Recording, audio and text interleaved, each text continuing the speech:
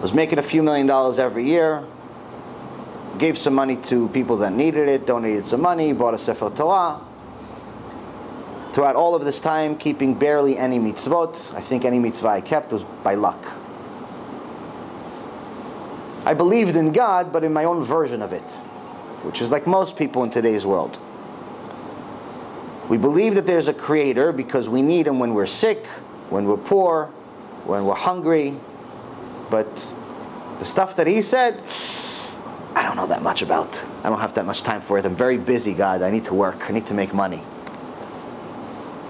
People think that God has done everything, can do everything, created the heaven and the earth, and everything in between. But when it comes to Parnassa, no, he's limited. I need to help him. That's why they work on Shabbat. That's why they work overtime. That's why they spend their life chasing money and not even giving HaShem the opportunity to show you what he can do. HaShem tells you one major thing. I will help you as much as you believe in me. If you believe in me 100%, then I will give you 100% of your Parnassa. Either way, everything he gives you. But when I say he's going to give you 100% of your Parnassa, he's going to give you 100% of your Parnassa without working. Money will show up. How? I live like that and I have no idea.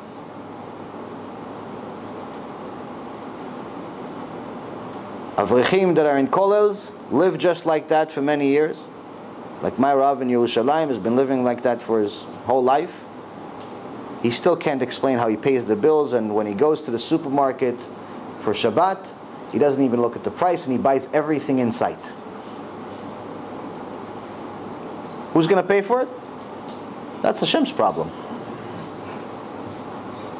I do what he wants. He says, if you do my will, if you make my will into your will, in Pirkei Avot, you make my will into your will. You make his will into your will.